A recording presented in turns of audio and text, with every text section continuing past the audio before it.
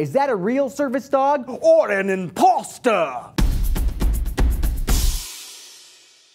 Hey guys, so for a while now, people have been passing off their dogs as service dogs so they can bring them anywhere they want.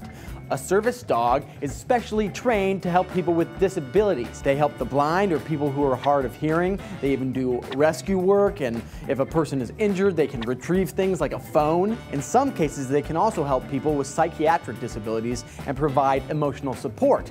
The list goes on. Service dogs are amazing, and now that people are trying to pass off their own, it's causing a lot of problems for the disabled. All it takes to pass off your dog as a service animal is a vest or a badge, and apparently you can buy a fake one online. You may wonder, how does one pass off their dog as being a service animal without it being certified?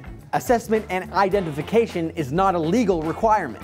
I'm sure there's mixed feelings about this topic, so I decided to go around the office to see what people think about it. Let's go.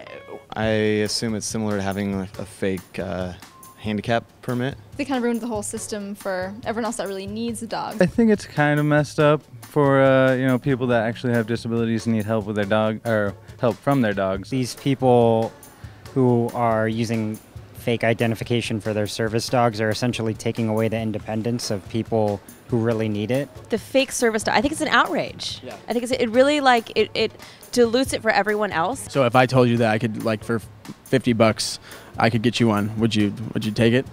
No, because I mean, if I'm blind and I need a service dog, of course that's permitted. But if I want to cut in line at Disneyland, I don't think that's right. I know a lot of my friends have breeds that aren't really accepted in a lot of cities, which are pit bulls, and I know a lot of them don't fake them as service dogs, but they do get their dogs to be real service dogs so they can take them, every place that all the other dogs can go. I don't think that there should be any sort of segregation on that. I think that there should be more of an acceptance of these types of animals, but that people shouldn't have to feel that they need to exploit these, rules and regulations in order to have their animals as part of their life.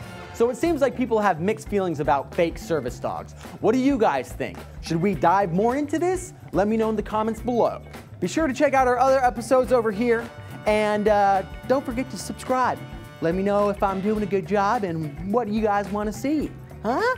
Come on, test me. Give me a little test over here. All right, I'll see you hairy mammals tomorrow. Peace out, dog. Yeah.